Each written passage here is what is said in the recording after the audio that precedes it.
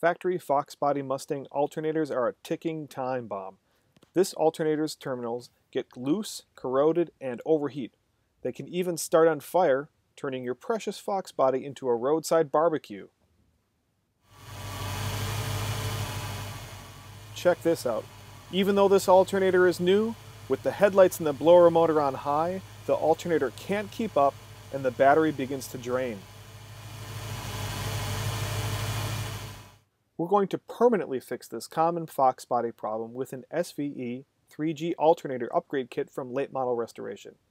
It includes all the little parts you'll need into one convenient package, including a hefty 4-gauge output wire that bypasses the sketchy factory wiring, which is really the best way to do this.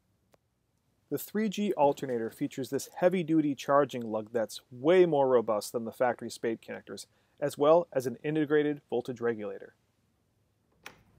The conversion process is pretty straightforward, and you should be able to complete it in an afternoon. We began by disconnecting the negative battery terminal. Using a breaker bar, we released the tension on the serpentine belt and unhooked the belt from the alternator pulley. Then we unplugged the wiring harness from the factory alternator. We removed the top alternator bolt. After removing the bottom alternator bolt, we pulled the factory alternator from the alternator bracket.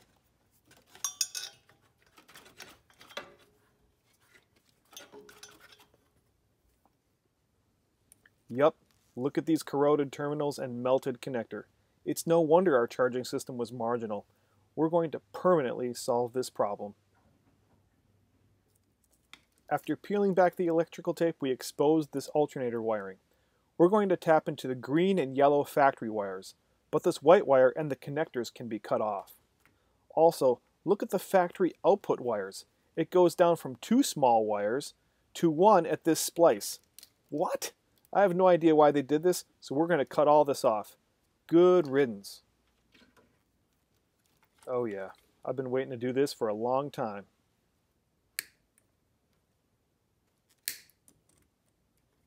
Now, rather than use these 2 wires in the splice, we're just going to cut all this stuff off and cut it off right down here.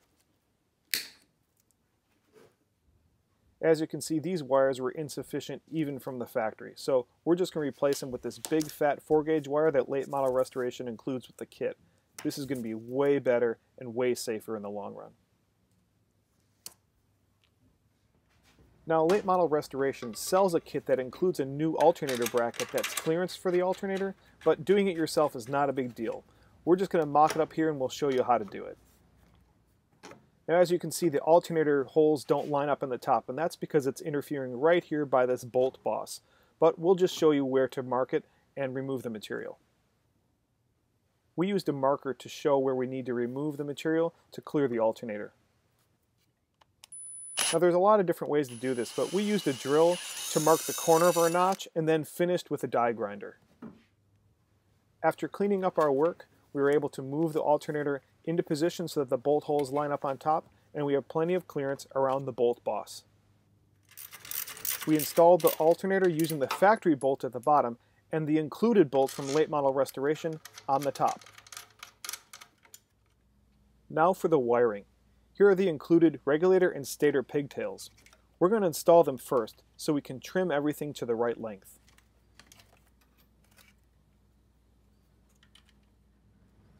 Then we stripped about 1/4 of an inch off the end of each wire and used the included butt connectors to make the stator and regulator wiring connections. All the wiring colors match up, so it's not complicated. We used a heat gun to shrink the butt connectors for a weather-tight seal. A little split loom tidied up the wiring nicely. As we mentioned before, we're bypassing the sketchy factory charging wiring with the included 4-gauge cable. We ran the cable from the alternator under the air filter, along the top of the radiator support, behind the driver's side inner fender, and through the hole for the windshield washer reservoir to the starter solenoid. With everything buttoned up, we reinstalled the serpentine belt and we're ready to try it out. Even with the blower motor on high, the high beams on, 4-way flashers, headlights, everything on, you can see that the 3G alternator is still charging the battery at idle. This is exactly what we needed and makes our Mustang much safer and more reliable.